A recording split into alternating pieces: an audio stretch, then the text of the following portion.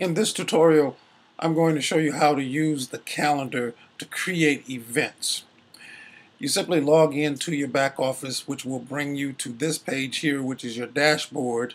And over here on your left, you're going to go down to where you see events. When you click on this link, you will see these subcategories pop out here. The two that we're primarily concerned with, the all events, are the all events and the add new tabs.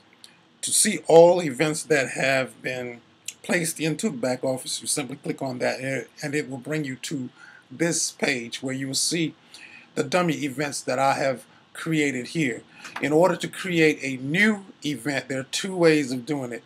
You can click on this button here, add new, or you can go over here under events and click on the add new button. It will take you, both buttons will take you to the same place. So let's add a new event, and that will take us to the add new event page, and you put in here, enter the title of the event. Let's say it's Reiki class 2. That will be the title. You can make it an all-day event, or you can have a specified time that you want to have it. To make it a specified time and date, you click on the calendar here and you would choose the date that you are planning to have the event. Let's say that we're going to do this on April the 20th. Here you click in to add the time that you want, and let's say the time is 10 a.m. We'll start at 10, well, let's say 9 a.m. and then the end date, which if it's going to be the same date, just leave it there, it's already in there. And the end time, let's say we're going to make it at 6 p.m. The time zone is already here. You can click this button here if you want it to be a repeat, reoccurring item, if it's happening once a week or once a month, yearly, however often, and you would choose that from here. Since we're not going to do that, we're going to leave it like this. The next area is the event's location, and the venue name, let's say Kamal's house, and the address of the event. I'm going to put in my address.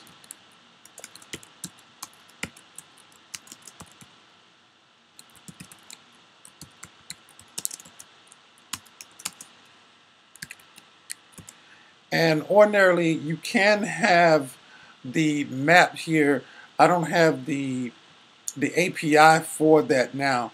If that's something that you'd want to add on or have as a feature in your events, you can let me know, and I would get the API for that.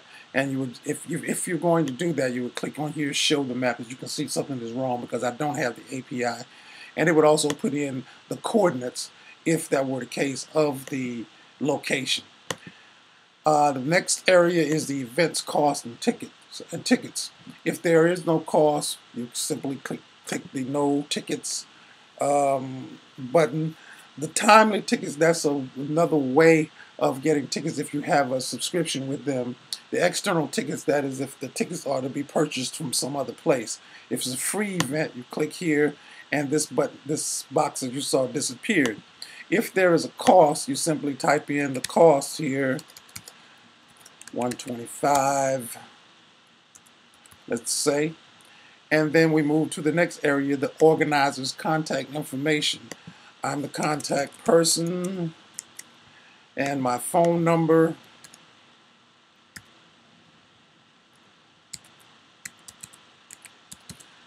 as well as my email address.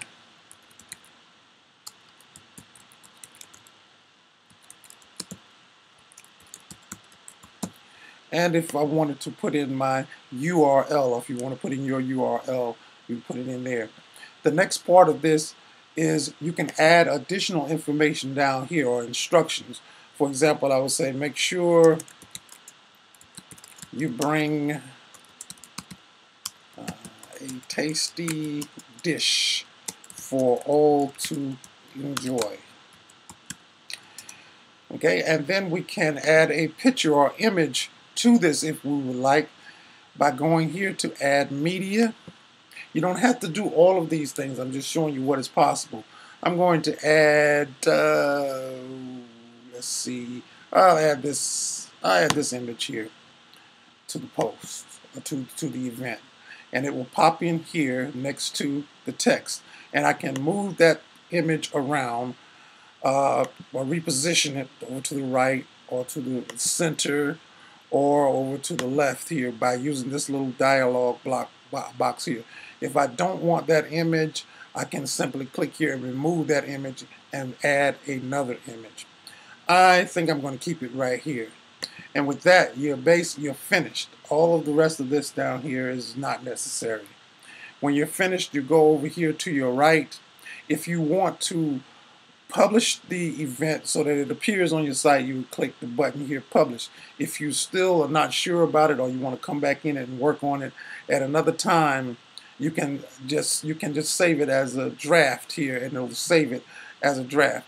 You can preview it by clicking this button right here. So we're going to go ahead and publish it right here.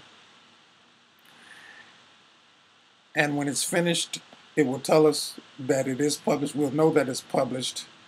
And we can view the event as it appears on the calendar by going here and clicking on view event, or going here to click view event. We'll click it here and we'll see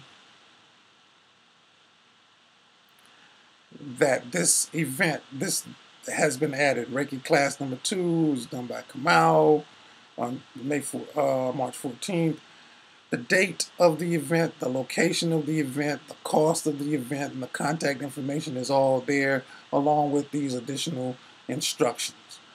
And that's pretty much it. Now, in order to see what it looks like on the actual calendar, let's go over to a different browser, and we can see by going to the calendar tab, and I have, there it is. It's listed here, Reiki Class 2, Kamau's house, April 20th.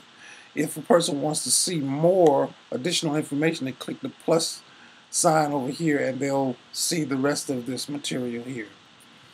And if they want to see that page that we were looking at before, they will click read more and it will take them to that particular page. That's pretty much it of how the calendar works. If you have any problems or questions, please feel free to contact me.